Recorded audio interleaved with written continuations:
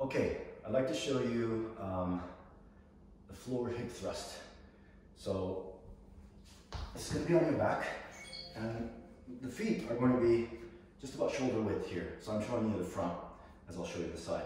So the feet will be about shoulder width like this. You can put your feet down when you start. However, I like to have people put their heels down. You'll see why. So from the side, looks like this. When I lie on the ground with my hands, palms down, lateral position. And you notice my heels are down. I'm just going to squeeze up. So I'm going to create a straight line here. Head stays the same, everything stays the same. It's not this huge arch like this, just to the bottom of the scapula. Just if you thrust up, squeeze the glutes, back down. You can put your feet down like this. You'll feel the difference. You can give it a shot, feel the difference. But when you have heels up, you can really get a good squeeze in the hamstrings and the glutes. Just like that. Pause.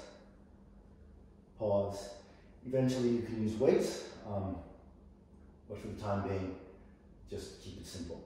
So mistakes, I'll repeat this. So a mistake that I'll see is people get their legs too far out and they do something like this. That's not good. You want to be able to really feel, you can see the angle here.